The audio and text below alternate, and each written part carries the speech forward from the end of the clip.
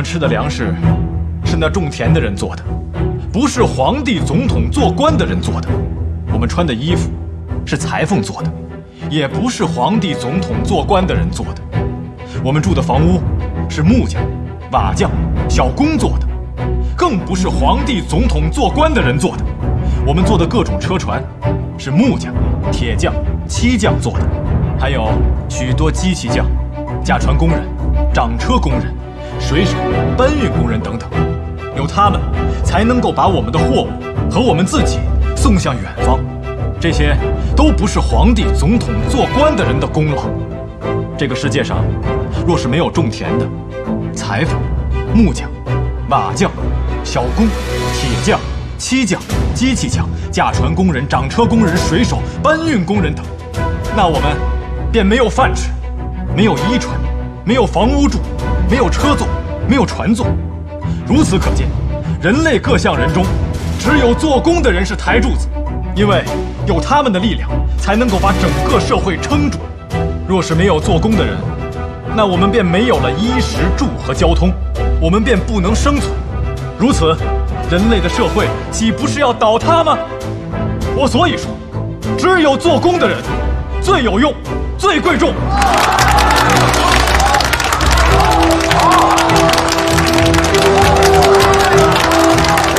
劳工万岁！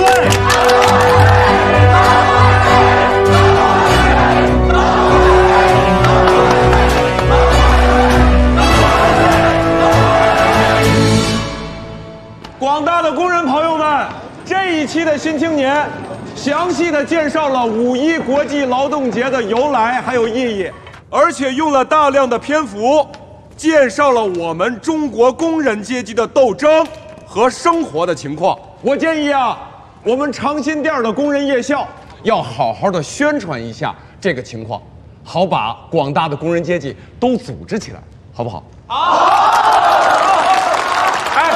大家安静一下。大周先生，您现在就给我们讲讲吧。啊，我们大家欢迎大周先生给我们演讲。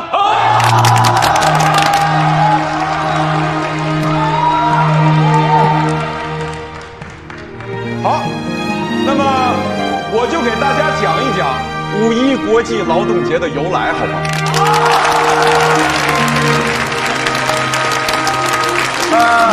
？1886年的5月1号，美国2万个企业的35万名劳工停工罢工，他们都涌到了大街上，举行了声势浩大的示威活动。示威什么呢？他们向政府示威，要求改善他们生活和工作的条件。他们要求每天只工作8小时，而且他们唱着8小时之歌。哎呀，这个歌词特别的有意思，我给大家说一说，好不好？歌词大意是这样的：我们要改变这个世界，我们已经厌倦了每天白白的辛劳才只能挣到这么一点糊口的工钱。我们要每天工作8小时，因为我们没有时间思考了。我们要实行8小时工作制，我们要闻闻花香，我们要晒晒太阳，因为我们相信上帝只让我们工作8小时。我们从船坞、车间、工厂召集了我们的队伍，我们争取8小时工作，8小时休息，另外的8小时留给我们自己。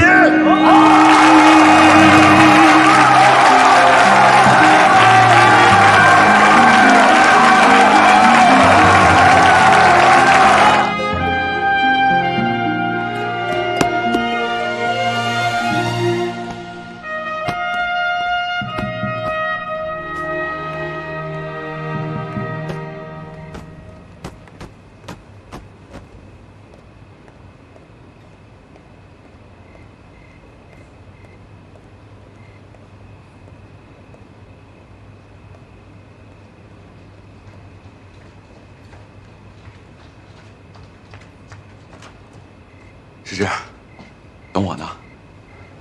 这还是我们北大同仁编辑的《新青年》吗？这样的《新青年》，还是思想启蒙的杂志吗？中福他想干什么？怎么了？他堂堂新青年，为不识字的工人做了一期专刊。堂堂新青年，里面讲的竟然全是柴米油盐酱醋茶的事情。堂堂新青年，还讲不讲究学术品味了？是这，咱们不是说好了吗？新青年交给钟府兄去办，咱们只负责写稿，至于办成什么样，那是他的事儿。他的事儿？不对，新青年是你李大钊的新青年，是我胡适的新青年，是大家的新青年。你觉得这样办行吗？我觉得这么办挺好，听说这一期的销量也很好。我不跟你说了，我这就去给钟府写信，我绝对不允许陈仲甫这样糟蹋新青年。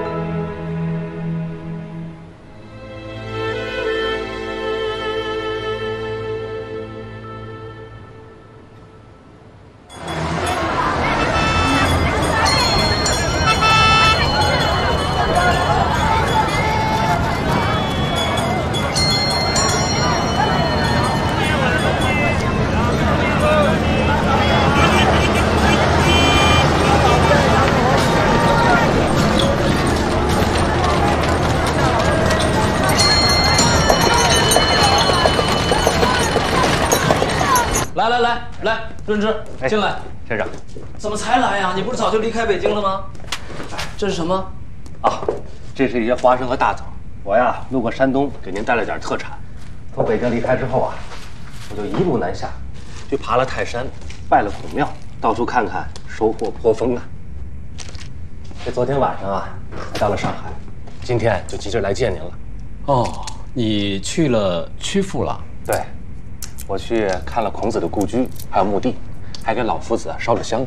哎呀，早知道就请你带我也烧一炷香啊！说老夫子不要骂我陈独秀，要骂袁世凯，是他假用了老夫子的幌子，复辟帝制，这样才天下共讨之，对吧？其实说心里话，我陈独秀骨子里倒是挺崇拜老夫子的。假如有机会，我也去一趟曲阜，给他烧炷香。先生，我认为老夫子啊是不会见怪的，因为他心里知道，他呢只是一个画像，至于怎么贴，那是后人的事儿。这话说得好，润之啊，你是少有的明白人。对了，曲张运动进展如何？去年年底我在《新青年》还发表了一篇欢迎湖南人的精神来声援你们。是啊，我早就想来谢谢您了。在京合法抗争，和平的请愿了7、8次，结果都失败了。眼下利用军阀纷争，有望结束张图的戕害。但是把张教尧赶走之后，湖南自治之路怎么走？我这心里啊，很是困惑。我告诉你，督军制度不处理，就还是武人的天下。所谓的民主共和，竟是这类军阀轮流坐庄，残民卖国。你跟他们上请愿书，讲改良，讲民生，岂不是与虎谋皮？先生说的极是啊，不是臣科不起。到底何为救国之良药？我都想试试，可是颇费思量啊。原来也一直想慢慢调理、启蒙教育，唤醒国人，渐次加以改良。但当今无时，军阀列强，内欺外压，如果行动慢了，中国必将瓜分豆剖，永远为人鱼肉。救国要义，我看在于立刻唤起行动。先生，那依您看，何种信仰才是救国行动之指南呢？走马克思列宁指的路。你看，这是陈望道刚刚翻译出来的《共产党宣言》全本，这是旧式的经典，我正在抓紧校阅，准备公开发表。《共产党宣言》出全一本了，我之前在北京看的都是结义本，不全，一段一段。先生，这能不能先给我看看？当然，不仅可以给你看，润之我还希望你能跟我一样，能成为共产党的信徒。我想我一定会的。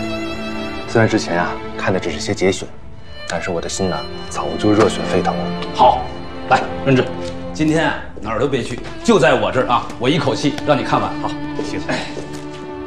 我们马克思主义研究会成员来自3个组织：《新青年》杂志、《星期评论》杂志和《时事新报》。今天我们开一个讨论会。大家都知道，前段时间共产国际的维京斯基来到中国，我们也见了面。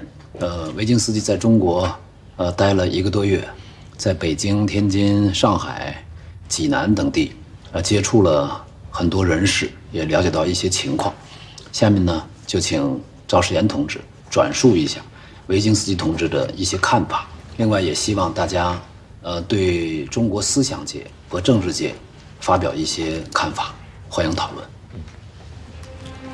维金斯基同志认为，中国关于新思想的潮流虽然澎湃，但是第一，太复杂，有无政府主义，有工团主义，有社会主义，有基尔特社会主义，五花八门，没有一个主流，这会使我们的思想陷入混乱的局面。第二，没有组织，做文章讲空话的人比比皆是，实际行动呢却寥寥无几，这绝不利于我国进行革命。所以他认为，中国的思想界和政治界最迫切的任务，就是尽快建立一个坚定的、坚强的马克思主义政党。我不同意维京斯基的看法，他根本不了解中国。中国现在政党林立，派系严重，根本不必成立什么小党，这是起不到什么作用的。我认为维金斯基同志的意见是对的，没有一个无产阶级政党的领导，中国终究还是一盘散沙。各位，我一向认为中国的当务之急就是要开发实业，先要发展资本主义，然后再搞社会主义。现在效仿俄国的道路跟方向，那是不现实的。各位同志，我认为中国建党刻不容缓。我支持，支持，支持，我支持，支持，支持，支持，支持，支持。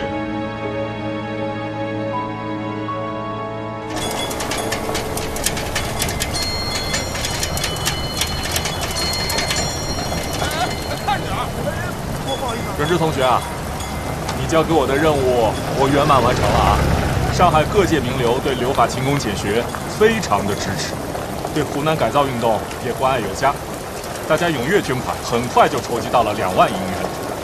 怎么样？不枉你大老远的跑来一趟吧？2万银元，这么多呀！张先生，大谢您了，这笔钱来得太及时了。等革命成功了，我们一定还上。革命？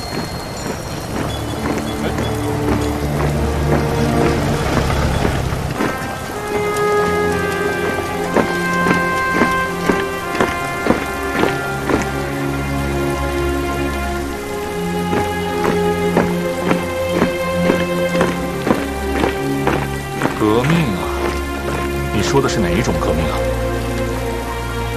当然是社会主义革命。在中国能成吗？太难了吧？当然要过五关斩六将，所以吕显党为宜，实党实决，无往矣。好气魄，我能看到吗？您一定能看到，相信我。革命者言必信，行必过。我毛泽东说话算数。我等着你还这笔钱。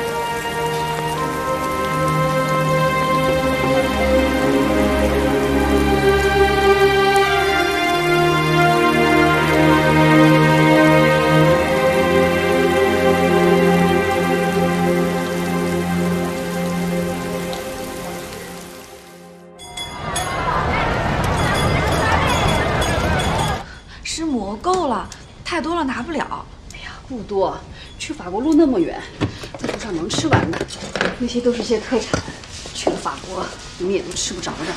是啊，路上那么远，而且天又热，我怕这些放不住。世言，你这次去法国，除了勤工俭学之外，还有一个重要的任务，那就是在留法勤工俭学学生中，去积极的宣传和研究马克思主义，为筹建党小组做准备。我也会多给你写信的。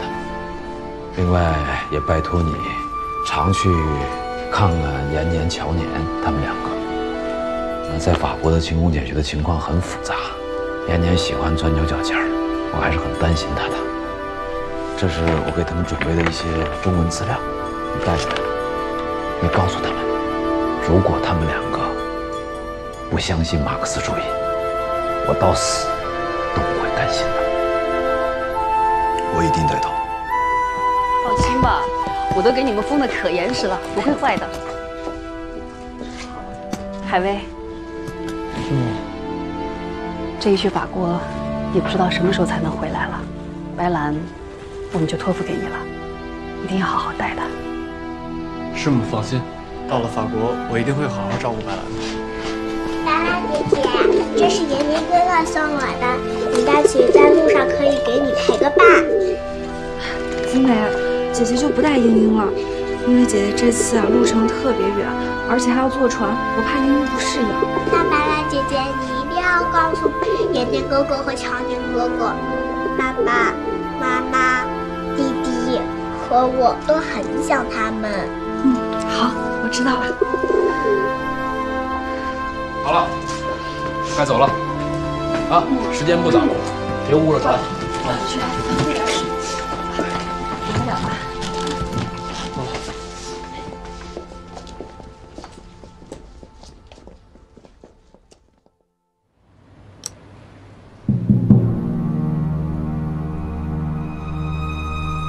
首长，建党工作正在抓紧进行。共产国际指示东亚书记处抓紧帮助中国成立党组织。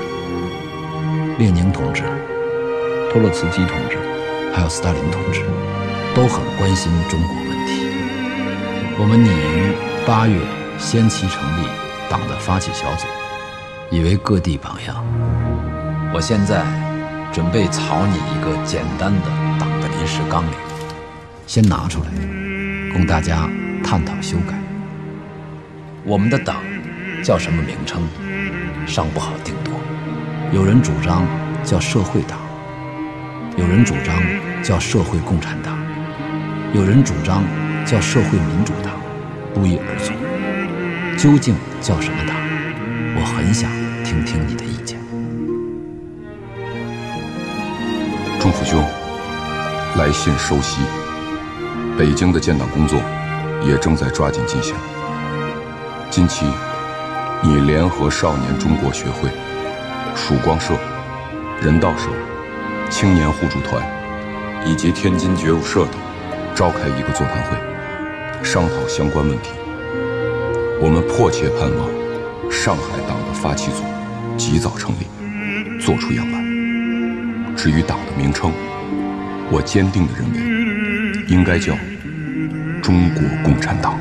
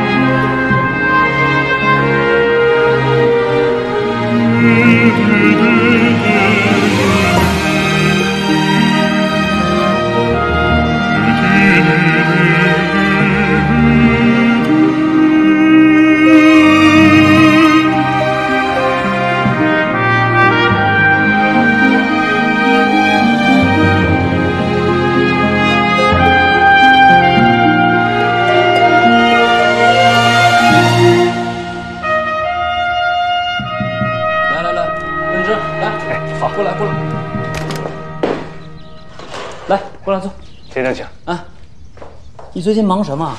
也没见你来呀。我和湖南医师的几个同学啊，在宁夏南里租了几间房，试验搞攻读生活，搞了1个多月，苦得很呐。攻读可不容易啊！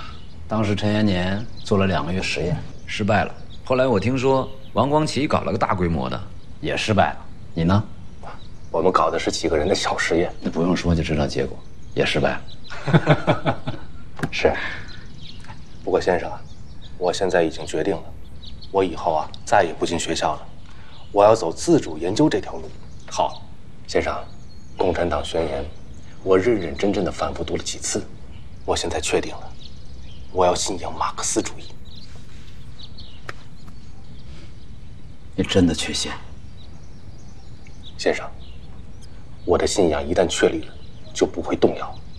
我要为了实现共产主义，奋斗到底。好，认知，就需要这样的决断。我真的太高兴了，你能加入我们，从此我们就是同志了。先生，我们的党叫什么名字啊？中国共产党。中国共产党，好，响亮的名字。昔者，共工怒而处，不周之山，天柱蛇，地为绝。天倾西北，故日月星辰移焉；地不满东南，故水老尘埃归焉。这是中国的上古神话，西方的神话里面也有不少英雄。我们就要做中国的普罗米修斯，不怕天罚，敢于盗火，为苦难的中国照亮前程。我们要准备做共工这样的半死不死，用于彻底粉碎旧社会的猛士。先生，过几天我准备回趟湖南，回去之后要干点什么？我想听听您的意见。文志啊，你知道我一直对你寄予厚望。你这次回去要积极地宣传马克思主义，发动民众，为筹建在湖南的党组织做好准备。好，我听先生的。我会多跟你联系，给你写信。我也会给您写信的。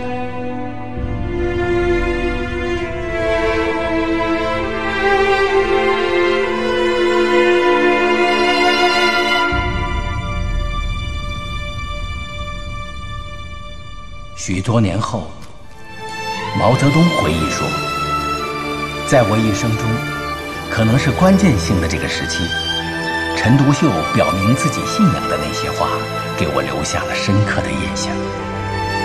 他还说，那个时候有《新青年》杂志是陈独秀主编的，被这个杂志和五四运动警醒起来的人，后来有一部分进了共产党。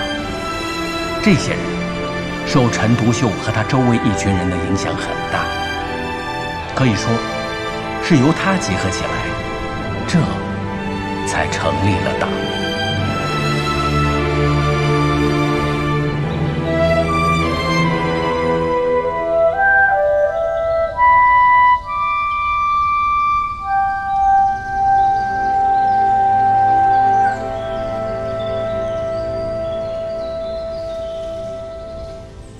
同志们，今天这个会议是恩来同志提议召开的，他们关于各个先进组织联合和改造的创意很好，所以我提议今天这个会议由天津觉悟社的同志主持，并且做总报告，大家觉得怎么样？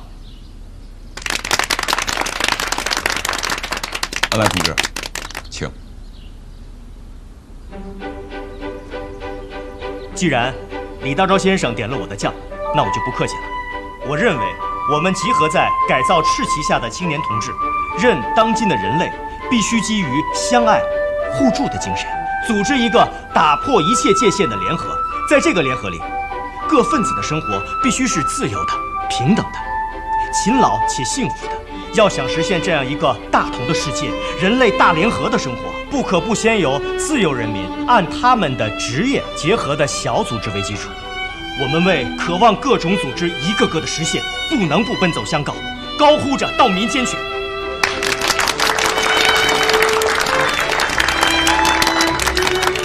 守常先生，您在再给我们来说说吧。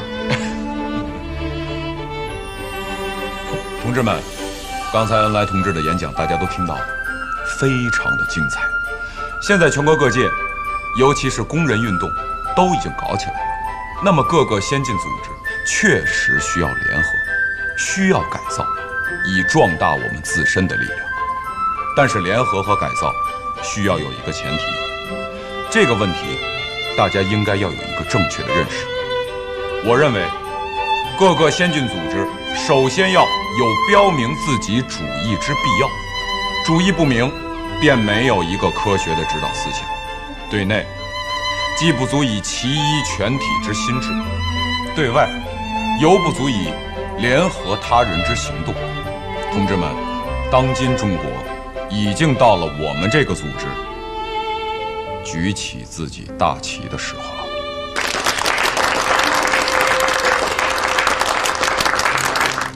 同志们，今天在成立党组织之前，我想先宣读一下我草拟的一个党的临时纲领，主要分为党的原则和党的目的两部分。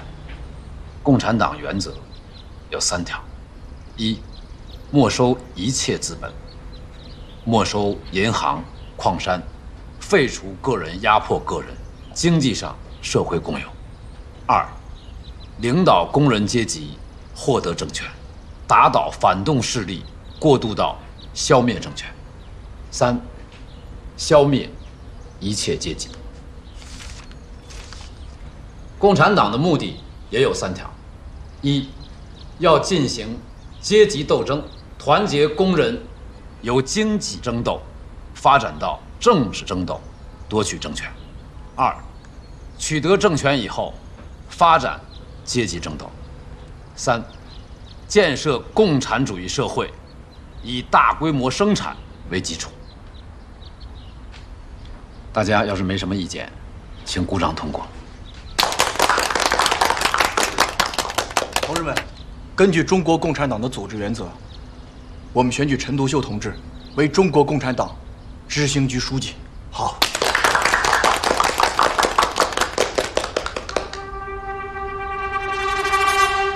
同志们，从现在起，我们几个就是共产党的第一批党员了。从今天起，中国的工人阶级就有了自己的先锋队组织，我们的名字叫中国共产党。现在，我们宣誓。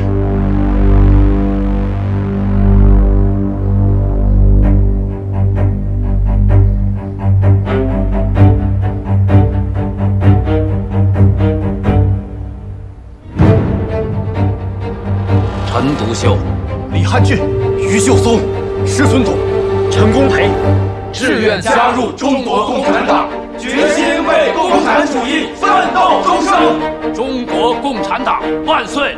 中国共产党万岁！中国共产党万岁！中国共产党万岁！今天，中国共产党北京小组正式成立了。我们3人有幸成为小组的第一批党员。接下来，我们宣誓。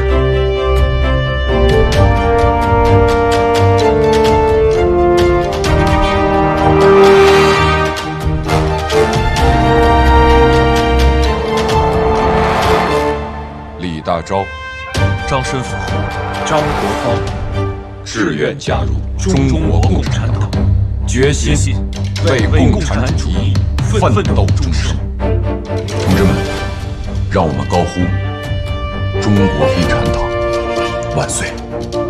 中国共产党万岁！中国共产党万岁！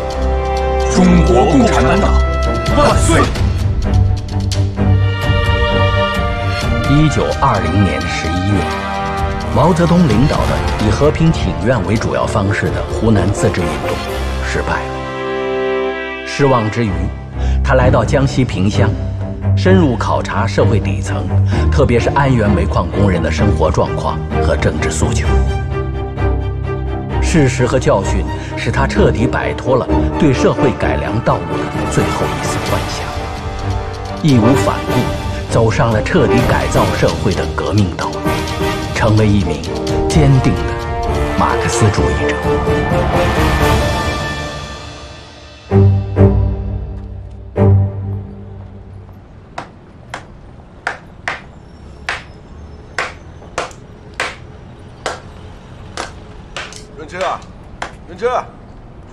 润之，你回来了。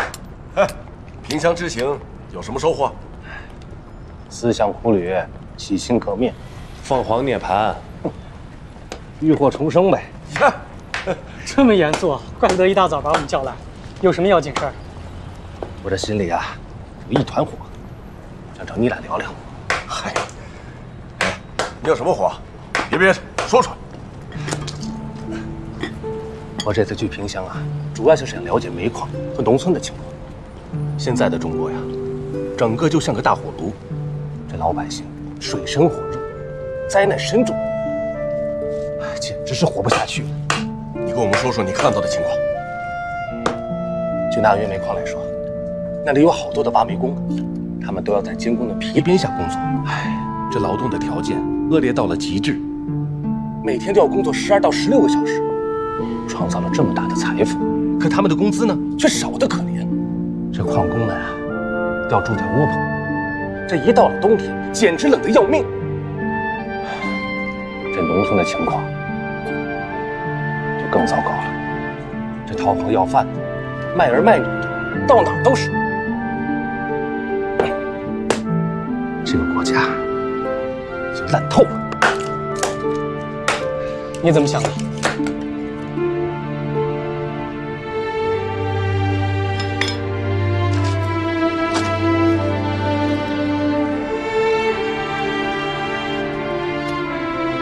我已经想明白了，像陈独秀、李大钊先生说的那样，我们要走俄国的道路，要对整个社会进行彻底的改造，才有可能挽救中国。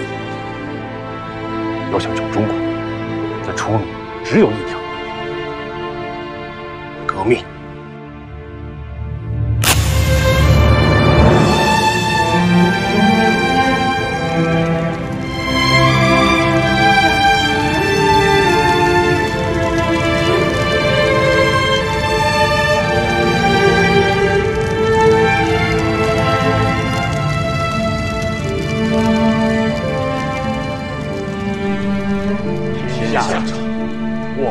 天下，国家者，我们的国家；社会者，我们的社会。我们不说，谁说？我们不干，谁干？同志们，今天是一个特别值得纪念的日子，中国共产党长沙小组正式成立。中国共产党书记陈独秀同志因为要到广东去就任教育委员会委员长，就不能参加长沙小组的成立仪式了。他委托我来主持。鉴于目前的形势，这件事情还不能公开，我们要采取秘密的形式开展活动。现在，我们的主要工作有2项：第一是改造新民学会，使之成为党的组织；第二是创建湖南社会主义青年团。现在，让我们举起拳头，轻轻地呼喊：中国共产党万岁！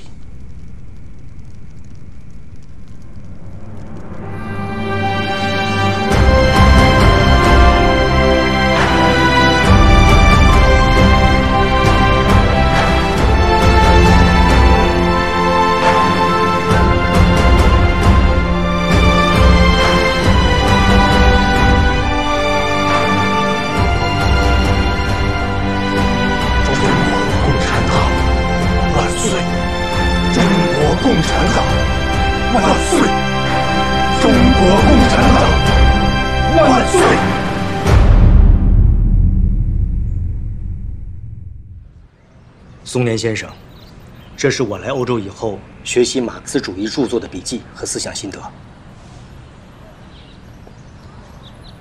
我愿意接受组织的考察。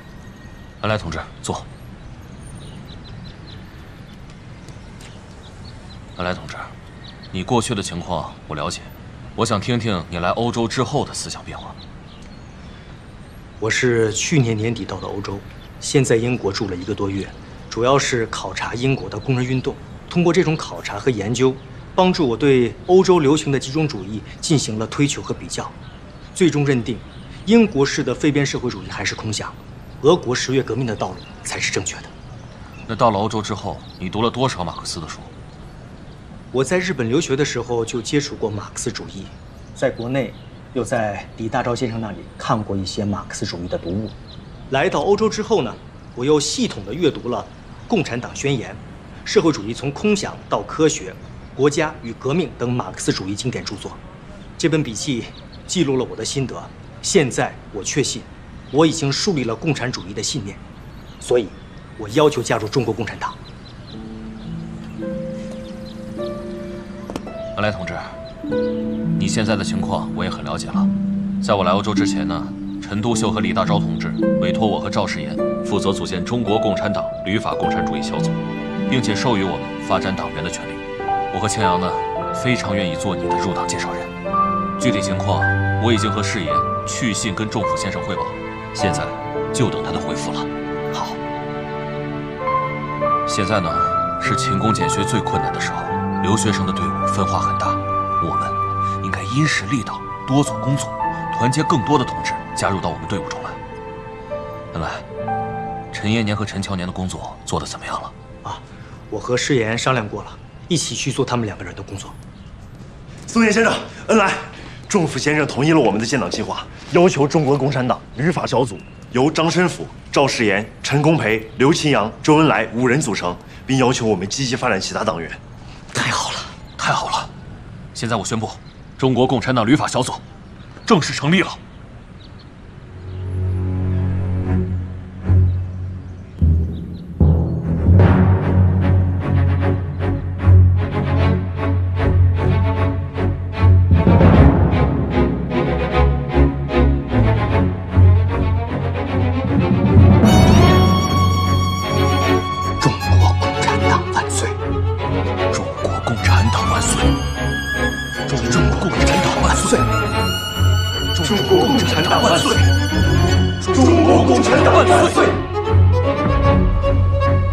从1920年下半年起，除上海、北京外，董必武、陈潭秋、包惠僧等在武汉，王尽美、邓恩铭等在济南，谭平山、陈公博等在广州，毛泽东、何叔衡等在长沙，施存统、周佛海等在日本，张申府、周恩来、赵世炎、陈公培等在法国，都先后成立了共产党小组。宣布几件事情啊。新青年从第8期起，实际上就是中国共产党的机关刊物了，不再实行由北京、上海同仁轮流编辑的制度，由我和陈望道、还有李达、李汉俊、沈彦兵负责编辑。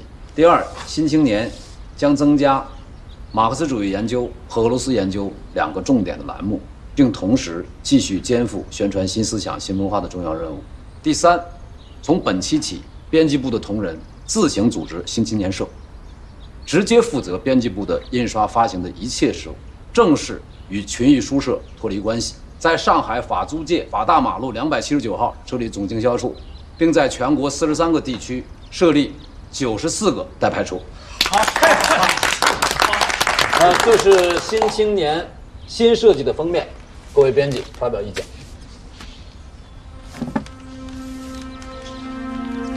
2只大手在地球上紧紧相握，这个图是什么意思啊？我猜是预示着中国和10月革命后的俄国的团结合作吧？对，中俄2党亲切握手，但不是拥抱。那这么一来，这个图非常有意义啊！好啊，